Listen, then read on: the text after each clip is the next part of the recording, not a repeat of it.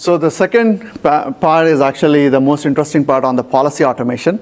So this is quite different from what you guys have seen earlier, because this is where the evolution of SD-WAN and where we talk about what is it that we want to automate and so on, right? So if you look at the fundamental pillars of IWAN, these are like 5 of them, right? We have APIC-EM, which is actually your controller cum orchestration, transport independent design, intelligent path control, application optimization, and security. So we'll go detail into each of these technologies in the context of these outcomes. Like how do they map to the existing outcomes? So let's talk about policy automation. The policy automation, that's where the controller comes in. Three critical things. 1, we offer automation, abstraction, and centralization. When it comes to automation, it's about anything that is all the repetitive tasks, we want to automate it. And you will see tremendous effort has gone into automating the overlays and setting the routing and so on and so forth. So all that part is quite automated, right? So automation, don't look at it as, okay, it's not about taking network admin's job, it's about making his life more easy. So today network admins, they have more stuff to do than they can handle. It's about taking this repetitive task out of their plate so that they can focus more on business policy. When I say business policy, enabling new applications, whether it is Salesforce or Office 365 or so on and so forth, that their enterprise is enabling. And the second aspect is abstraction.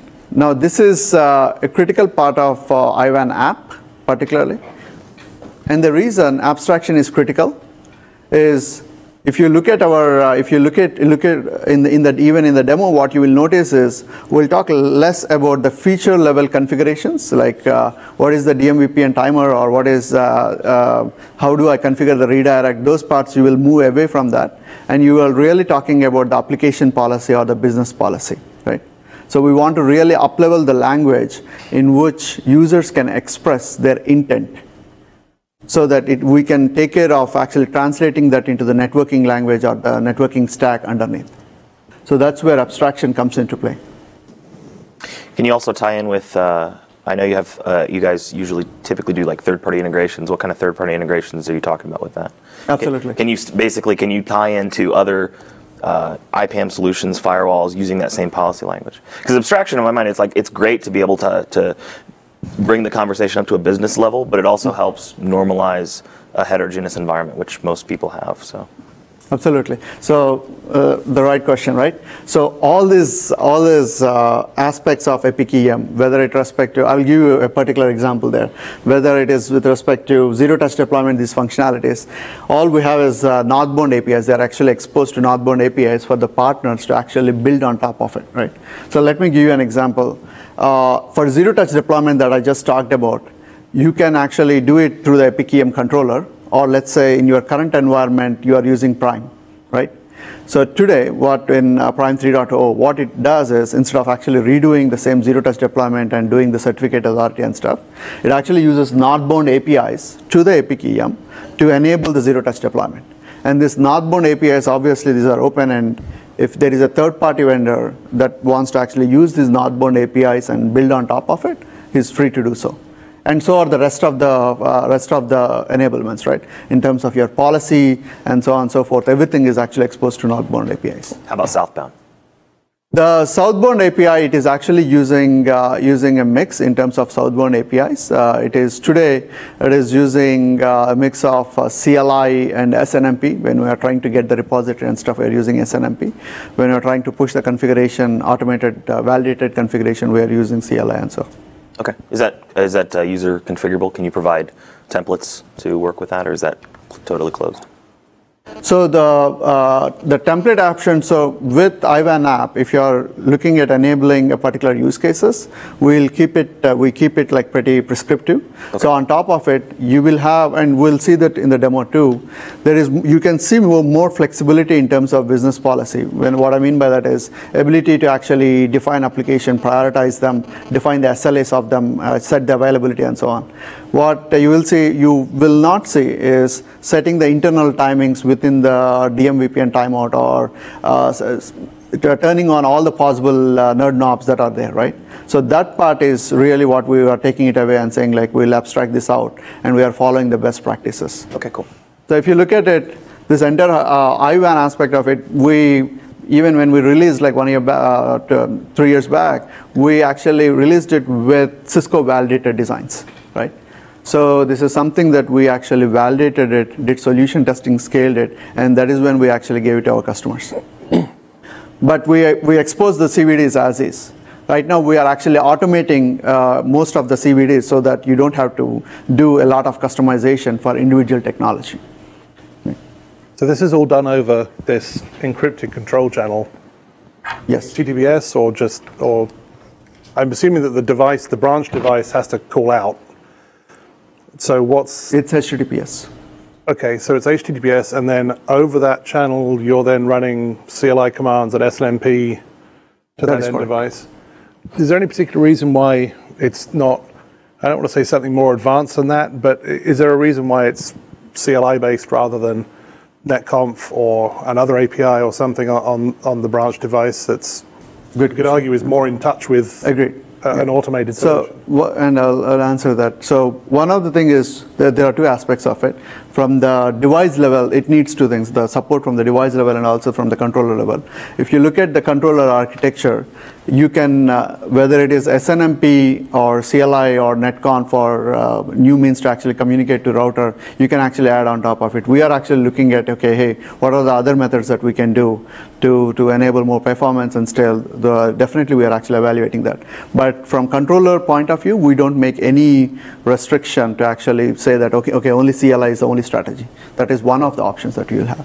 All right. Yeah, I think the question at a higher level is, do you know offhand, like, if Catalyst platforms are going to support different APIs in the future? 1PK was sort of around for a little bit, maybe still is, maybe isn't. But, like, are there other APIs that are going to emerge, on Catalyst-based platforms and even ISRs going forward? So we are definitely looking at it. Off the hand, I cannot promise you exactly what are the dates in terms of what we are looking at it. But the other options, the way how I look at it is like, what are the drivers for the other options, right? The drivers is it for the more performance and scale that you are looking at other options to evaluate that. We are actually looking at it from that angle. If we are going to adopt another option, let's say this particular option is not viable, then it's going to be driven by either performance or scale or open standards, or one of these reasons are going to be the drivers.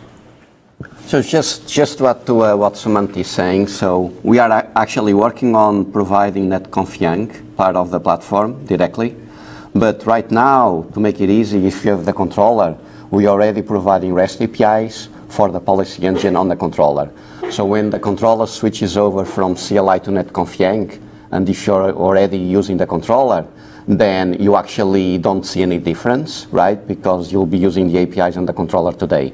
And so we started with CLI because that's readily available today with all of the components. In parallel, we have the netconf being coming into place, both to the platform and to the controller. And once it comes, we flip over the controller to netconf, but you already have the APIs that you can use today with the REST APIs for the policy automation. So the key aspect here is, the key takeaway is, that's where the abstraction comes in, right? The policy automation, the things that you are actually doing, that won't change, right? The underlying stack can change depending upon our drivers, and as Pedro mentioned, if you are doing netconf, we'll actually flip it, but it will be completely transparent to the customer.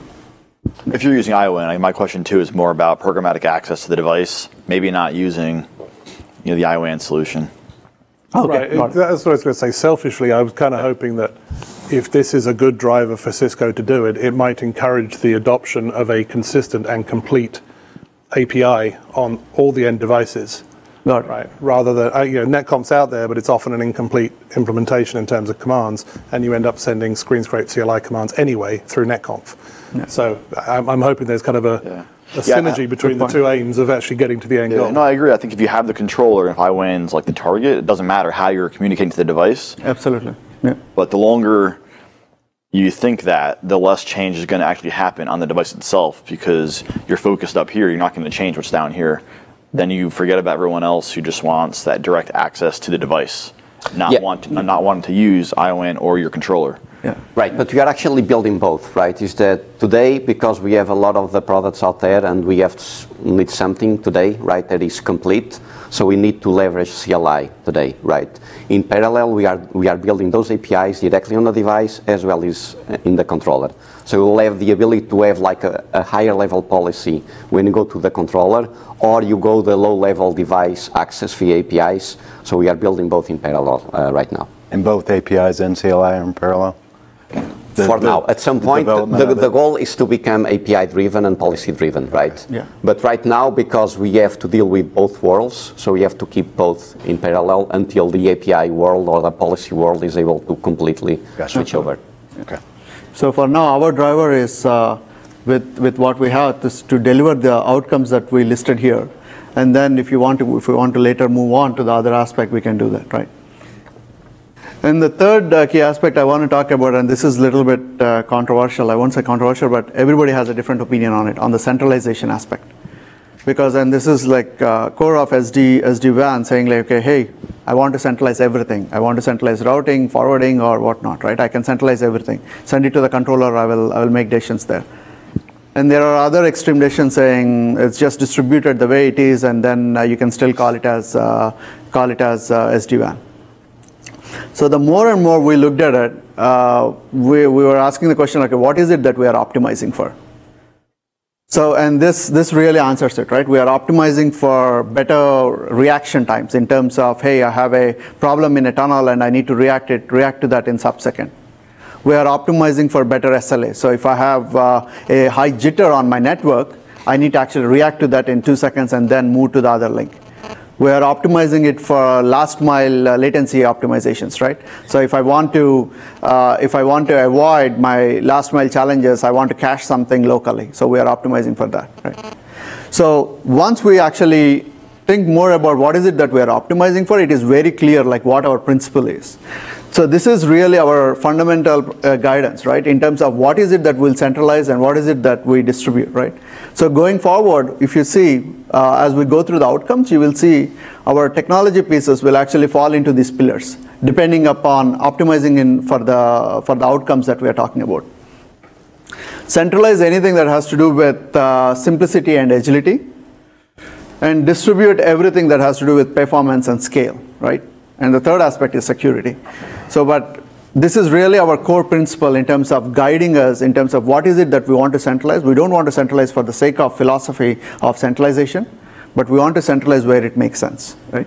So one of the fundamental problem with the network engineers have is a clear policy engine, a single touch point to actually administer your policy, and a single touch point to single pane of glass to actually see a system verification, right? It's not about just looking at some metrics, doing some show commands and seeing it. From a top-down approach to see how your entire system is operating, a particular site is operating, and then go all the way down, right? So there is policy automation and a requirement for saying, I need a single pane of glass to manage my entire network, right? So Pedro can show you like how it will, we can show a single pane of glass. Pedro, can you show me exactly when a site gets connected, how I can see that in a map? That's right.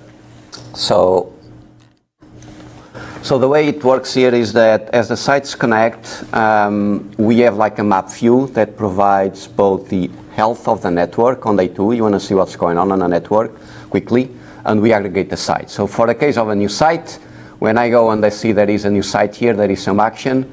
There is one action here on Colorado Springs. And you can see that this is the topology of the site, the location, and it says it's in progress.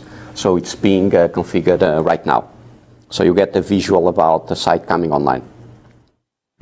The key takeaway from this is zero-touch deployment is good. You can actually enable the branch, but the maintenance of it let's say something went wrong, how do you actually reboot the system or get it up with a sane configuration in the existing state, right? If something happened on that particular branch, somebody went and changed something on the branch, you want to go to the same system and so on. So when we talk about policy automation, it's just not about, hey, I push the configuration and I leave it there, right? It's about doing the entire life cycle of maintaining this box and making sure that it is actually compliant with what you are actually administering from a controller point of view. So that's really our guiding principle from a centralization aspect of it. When we say centralization, those are the things that we actually want to centralize. So zero-touch deployment, policy automation, system verification, troubleshooting, all these things we will actually centralize, and we'll abstract them away.